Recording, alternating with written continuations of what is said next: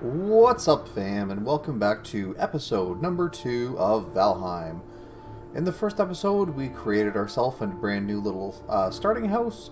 We went through the basics of the first chapter up to and including defeating the first boss.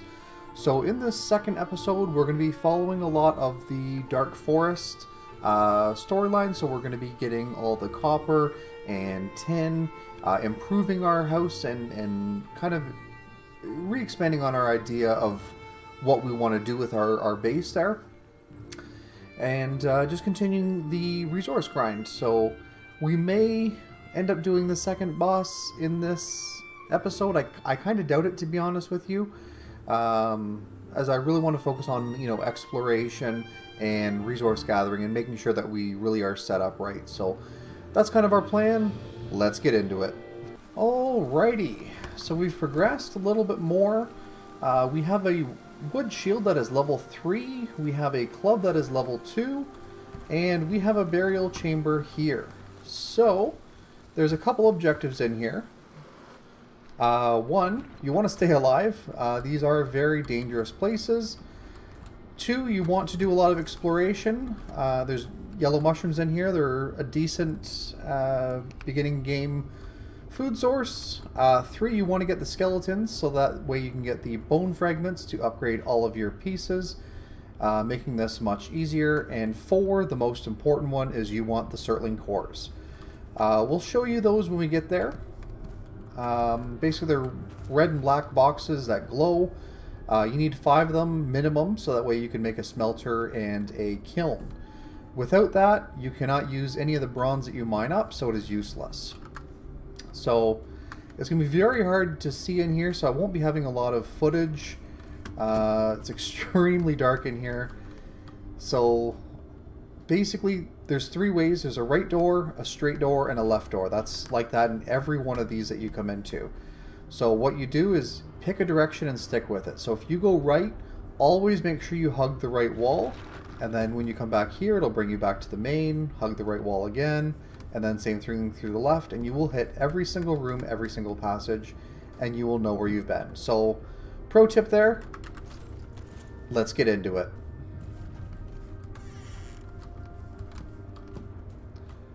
Alright, didn't even have to go very far. There was a Surtling core. Boom, love it.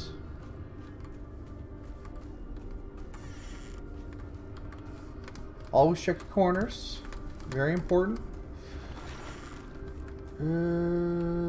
Skeleton there. He's fine. Let's block him. See, when you block them, you are able to do critical hits because you stagger them. More skeletons coming. Stagger, hit, hit, done.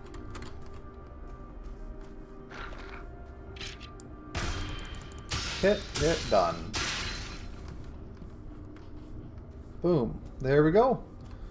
That is basically what you're going to be running into in these rooms here. Now you will see some areas where there's raised land. Make sure you check it carefully because you can find amber pearls or coins or anything like that, and there will definitely be a use for them later on.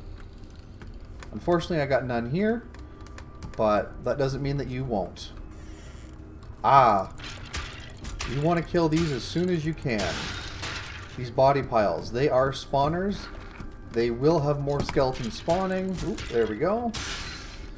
So when you see them, destroy them ASAP.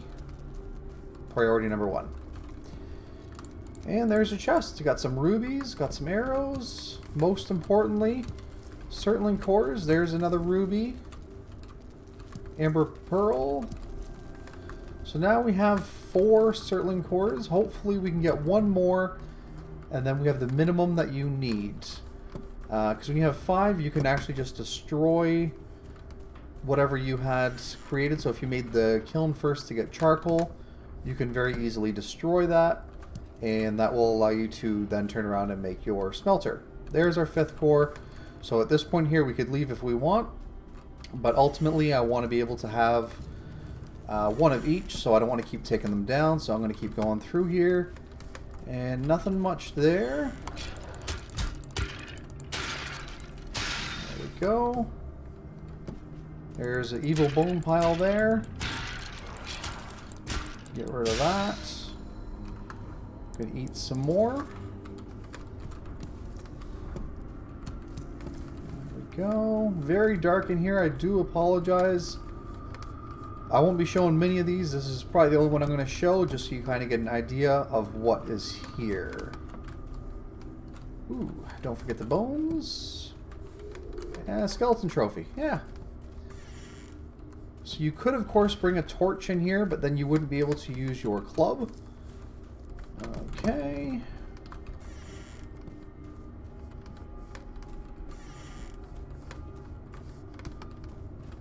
And that's it. Cool. So that's the end of the cave.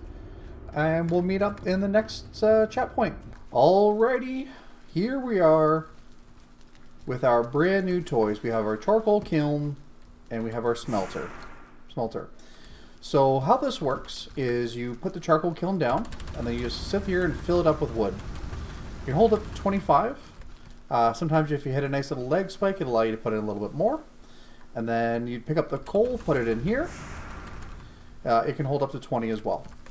And then on the other side here, this is where you actually put the items you want to be smelted. And then down the little lip on the front here, this is where the ores will come out, and this is where the coal will come out. So in order to do that, we go into our storage, and we get some of our stuff. We're a little encumbered right now. So we just walk it over here, throw it in the smelter, 10 at a time, there you go. So that is how you're going to be able to get your first bronze and tin. Apparently I can't get through this door. There we go. So that will be how you get your first bronze and tin, and you can easily turn that into copper. Sorry, copper and tin is what you get. You can easily turn that into bronze by getting 2 bronze and 1 tin. And then it'll show up on the top of your list here. I don't actually have it unlocked because I don't have the items for it yet, but as soon as you get them unlocked, you will get them. That leads to another thing that I forgot to mention. The lore in this game is that your character actually knows every single thing that you can build in this game, but you forgot it. So the way to remember that is by picking up the item. So if an item requires me to have copper, as soon as I pick up my first copper, it's going to unlock everything that is built with just copper or any other item I have before. And that's about all you need to know for smelting for right now. One of the ways you can cheese things a little bit early is you can only knock down these beech trees, right? So you use the beech tree and ram it into the birch tree.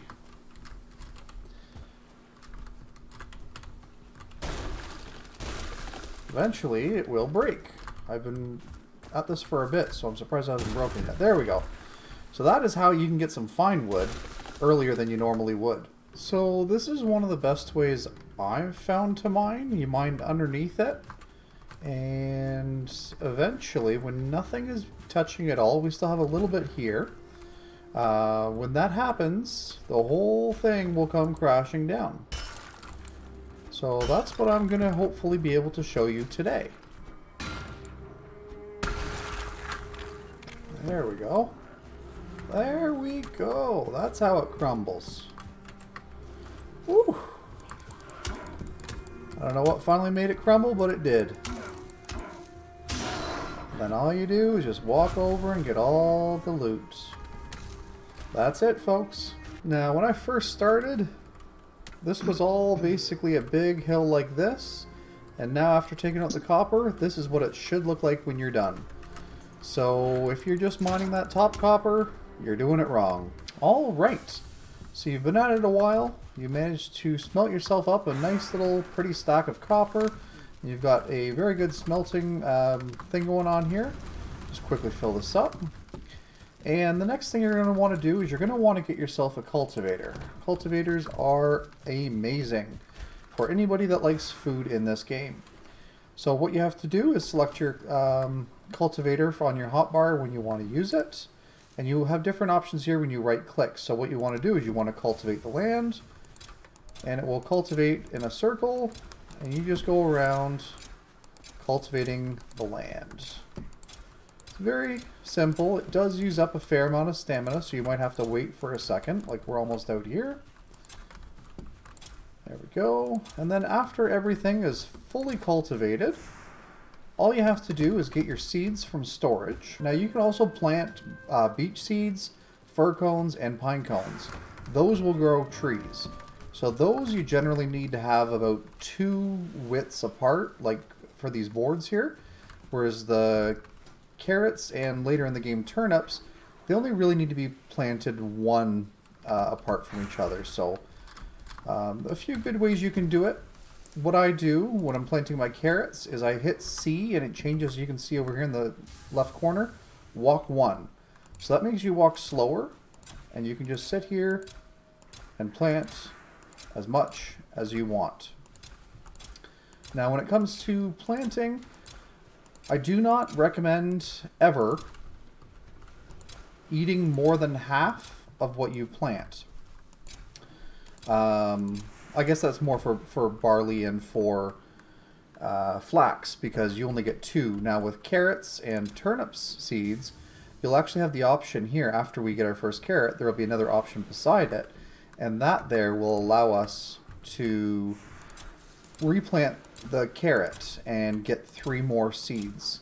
So essentially you have to do harvesting for it twice, but you're going to be able to get 3 for every 1 that you get. So it's a pretty good system there.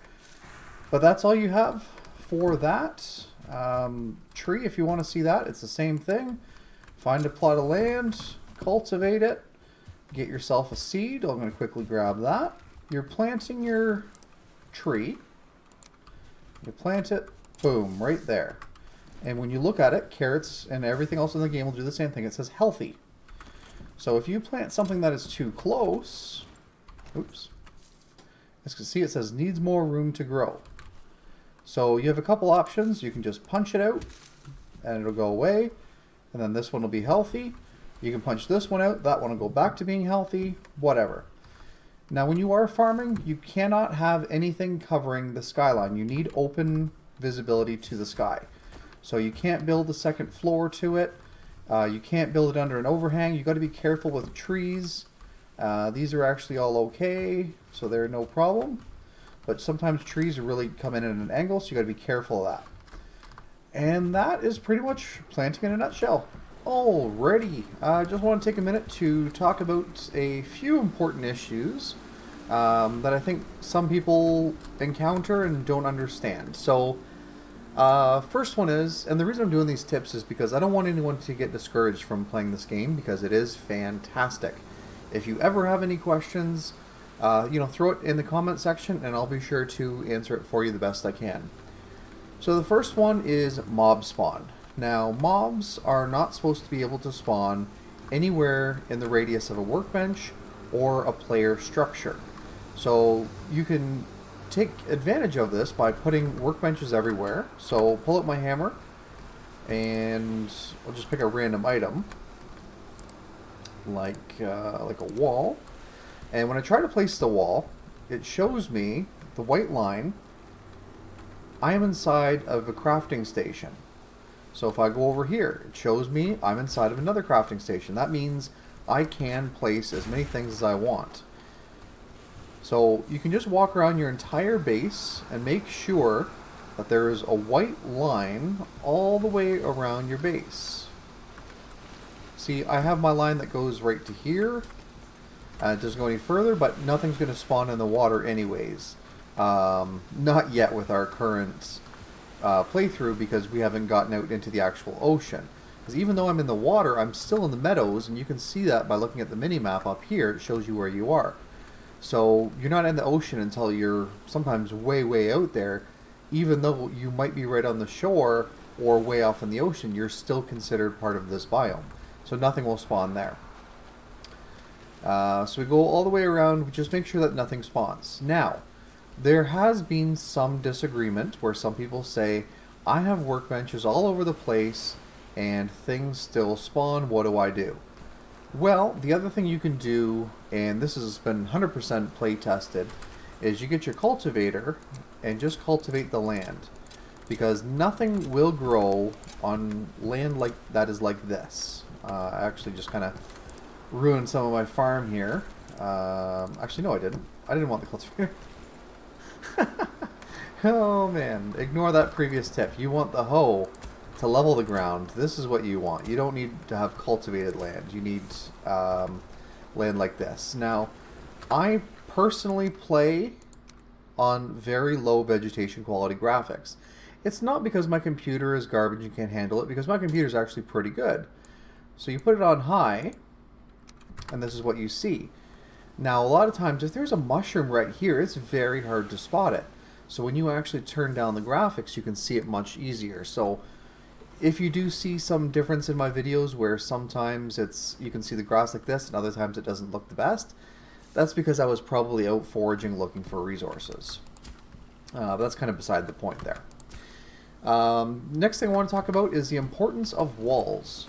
So I went AFK the other day. I was in my house. I was nice and safe. Just sitting by here by the fire like I normally do. And I came back from eating my dinner and all I heard was smack, smack, smack.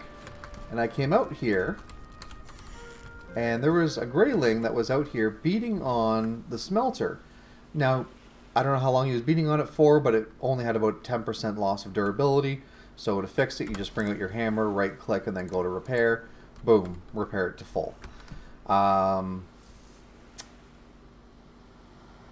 But they can do that on these walls. They can do it on here and let out your boars. They can go in here and destroy all your crops, and then you have to start back at the beginning. So you definitely want to have walls in an area where mobs cannot spawn. And I just showed you by walking around the whole base that I have workbenches all around, so they are not going to be spawning. So now I need walls to keep out all the external threats. These doors went down really quick. As far as degradation goes, these walls will never degrade past 100%, no matter what the weather is, but your doors will. So you can fix this by putting up a little roof structure and keeping the water off it, because any structure in this game that does not have a roof will degrade, with the exception of roofs and these walls here and these walls here. Everything else will degrade over time.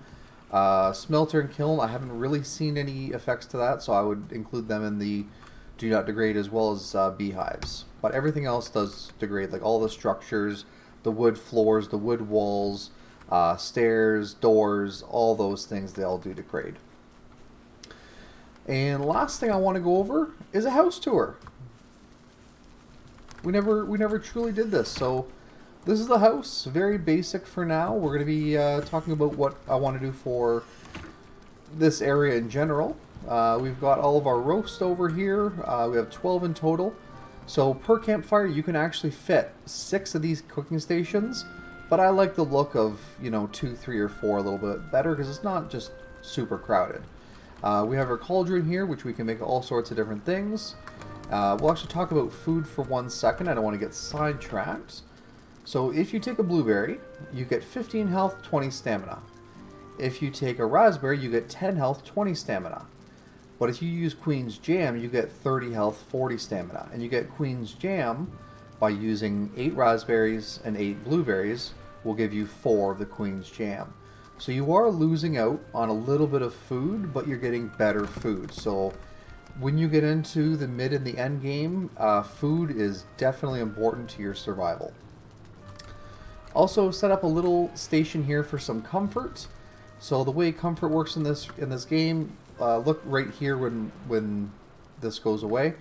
It says resting comfort of 9. So when you first start out, you can get comfort of 1, which gives you, I believe, 8 minutes of resting, if I'm not mistaken. And then every level of comfort you get above that will increase your rested bonus by 1 minute. So right now I'm comfort level 9, and that's because I have a roof over my head, there's a bed, there's a deer rug, there's fire to keep me warm, there's a chair, a table, I think the table actually counts for 2, and a banner. So that gives me a comfort level of 9. So whenever I go somewhere, I'm going to want to make sure I get this rested buff, because if I don't have it, my stamina won't regen as quick. you can actually click on the little birdie guy here, and it shows you the active effects. So resting, when you are have the rested buff, your health regens 50% quicker, and your stamina regens 100% quicker. So if you're doing a lot of running somewhere or fighting, this buff is super important.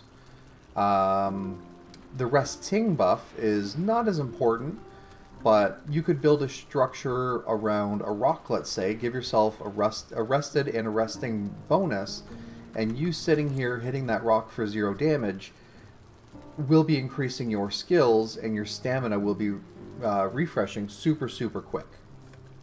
So enough about that, back to the house tour. I've got some torches here. I did actually have to move the boars a little bit further away from the house, because boars and grey dwarfs and greylings are afraid of fire. So you do not want to have fire near them. It will set them in a frenzy and then make them run off or start breaking the enclosure, whatever. And you can actually use that tip when you're out fighting grey dwarves, or if you're harvesting copper or whatever, you just set down a campfire and that's going to keep them away from you. So if, I know this is a very small scale, but let's say this one plank here was copper. If you had a campfire here, here, here, and here, and you're over here mining it, the grey dwarfs will not be coming over to you, because they'll come over here, they'll say, ah, fire, and run away. Now, they still have a range attack where they can throw a rock, so they can still hurt you, but this will prevent them from being, you know, all up in your face. So that's a little tip you can use. I've got a little storage system set up here. It's not great. It's not great, but it's not bad. It serves its purpose right now. There's my beds. And then up here I've got my workstation. So I've got my anvil with my forge, and then I'll put all the other improvements here as well as up on top here. And my workbenches, I've got them set up here with a tanning rack and a woodcutter, or chopping block, sorry. So they're getting the benefits of that as well, and I'll be able to put more things up as well. So in total, you're going to be able to get up to like level 6 or 7 or something like that for the forge, and I think it's around level 5 for the workbench. I could be mistaken, but that's what we have. So we also have our little portals here that take us, so this takes us to the other person's base that I'm playing with, and this will take us to our copper. So one thing to note with portals is you cannot take metal in any form other than nails. So I couldn't bring back raw copper, I couldn't bring back raw tin through a portal. Even after I smelt it, I still can't use that through a portal. But if you have the materials, so like you can make bronze nails, you can actually bring that through a portal, which is important because boats specifically use bronze nails, but they don't use bronze themselves. So what a lot of people do is they go off on their voyage, set up a portal, break down their boat, get all the resources back, and then they have a portal between here and that other place that they can go through freely, whereas if the boat took actual bronze, you wouldn't be able to do that. So that's kind of a nice thing, is you can actually use the portals to your advantage on that. And the last thing I want to talk about is kind of my plans for this. Now in my other worlds, I actually kind of built a village out of it. So, you know, one building was for my fishing hut, one area was just for smelters, one area was for my farm. It wasn't all super close like this, and I had stone paths going through, and you had a nice little area to walk through. I'm going to try to get a hold of the server owner for that and see if I can get on there just for a few minutes and just walk through and show you guys what we had done. And I want to do something like that similar here today.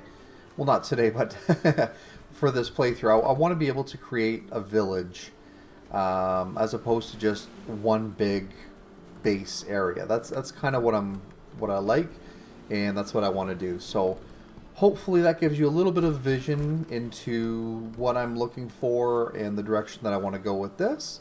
So I've just been working on my base, and I get a message that the forest is moving. This is one of the in-game events that you get, where you get swarms of enemies all attacking you. Let's quickly eat. And we'll just swat these guys all super hard. Because our gear is awesome. And then we get out of there for a sec. I would recommend maybe setting up a guard tower or something if you need to, but this isn't bad. The event will end on its own anyways. Yeah, the event will end eventually, so you just have to kind of ride it out. If you get the event that has trolls, they are much stronger than regular trolls, so be careful. Definitely keep them away from your base, because if you stay in your base safe, these guys will beat on the wall for a bit, but at the end of the day it wouldn't really do much. See, the forest rests again, it's over. With the trolls, they will wreck your base. Alright, so we did it. Got the ability to get on the old server here, and we're going to do a quick walkthrough. Could be about 5 minutes or so, so let's get into it. So this is my house. It's got the Raven Throne, the table. It's got all three of the different kinds of pelts. It's got the banners. It's got the I want to say chandelier, but that's not the words. Hanging brazier. It's got the upgraded bed. And yeah, I got a bunch of personal storage along the walls. So if you wanted, you could actually put walls like this on both sides, and then you could have some hidden storage behind if you're playing PvP or something. That's just another identical room to this one. It just doesn't belong to me. This is my bee area. So I've got all the bees up on here, and a little fire here. I used to have that just to keep the Grey Dwarves away from when I didn't have a fence here, but now obviously I don't need that little piece. Then we have our main structure here. Absolutely massive. So all along this side here, you've got a whole bunch of different storage, crafting mats, stone, ammo, seeds, money, trophies, everything. I had to get a little creative with the roof. The roof is actually, I think, 2 or 3 blocks higher than this, but I just kept putting more supports because the roof kept breaking. All the crafting benches are here, the artisan table, the stone cutter, everything is here. And we've got a little cooking area here. This is kind of the kitchen area. And we've got 3 fermenters. So very happy with how this turned out. Took a very long time. Got some banners out front, and this is what it looks like from the front. Looks very cool, especially with the little trees in the front yard there. Over here, I just harvested them, but this is where the crops go for the turnips and the carrots. So, nice little area over here. Then we kind of walk down the stairs, and we've got our dock over here. Now, this door doesn't need to be here. We just have it here simply because we want to keep stuff out until we get a fence more over on this way. But the dock goes that way. It's the same on both sides. A little stuck there. There we go.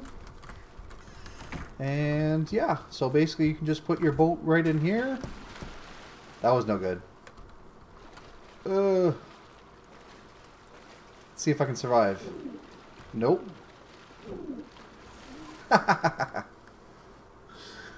Oh man, that's funny. Didn't mean to jump off the edge there. Well, that was a little embarrassing. Yeah, here's the rest of the docks. We've got a whole bunch of different reinforced chests here, so as soon as we pull in from our voyage, we can just come here, throw in a bunch of metals, and then do whatever we want to do from there. This is our smelting area here. I like it. You put the coal in all on the one side, you go do a lap around, and then you can turn around on the other side and you do the same thing, but with the ores themselves. And when you want to collect it, just go right down the middle. Nice and smooth. Got a little kiln area over here. We don't use it too much anymore because you can easily get coal and Surtling cores from the ashlands and the swamps. So we really try to avoid using our wood on this because it goes through a lot of wood. It's really not great. Following the path here, we go to our next little building. We have our portal room. This is what it looks like. It's very hard to do circles, so it took me a little while.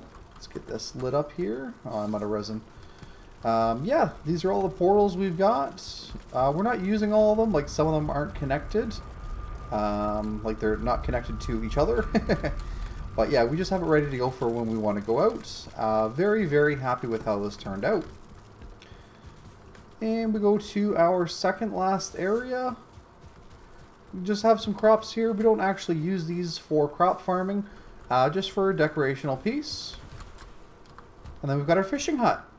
So a nice little dock off the end here. You can grab your fishing rod and catch some fish. Fishing in this game is a little bit boring, but it's a good way to get fish. The only way to get fish, other than if a storm comes up and the tide comes up, then you can get them that way. But other than that, yeah, you need them for fish traps too, which is good food. Then we get to our second last area, the windmills and the spinning wheel. Requires a roof. I have to get a roof for it. Yeah, so with this here, you just come to the back of it, throw in up to 50 barley, and it will turn those all into these. Barley flour. Oops. And the last thing just to kind of go over is a tree farm. It does not have to be this big. Let my stem regen for a sec here. Does not have to be this big whatsoever. But it's massive. It's between 4 to 5 trees wide. And you can see it just goes on and on and on. And since it is on a bit of a hill, you can sometimes go up to the top. And then it'll knock like 6 or 7 rows down. So you don't have to do as much chopping.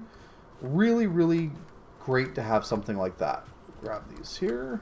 Oh, I'm full. Yeah. This is the base tour of the first world that we beat the boss, the 5th boss anyways. Obviously including the 1st through 4th bosses as well. So yeah, very much loving this game. If you've got $20 and a Steam account and a decent PC, I would very strongly recommend it if you do like the survival game style itself. So that's my spiel on selling the game. This is my house that I'm very happy to have built. Let's get back to the other world. Alright, party people, this will mark the end of the 2nd episode in our Valheim Let's Play series. Thank you so much for watching. I hope you enjoyed the video. If you did, please smack that like button, and don't forget to subscribe. We'll catch you in the next one. Bye for now.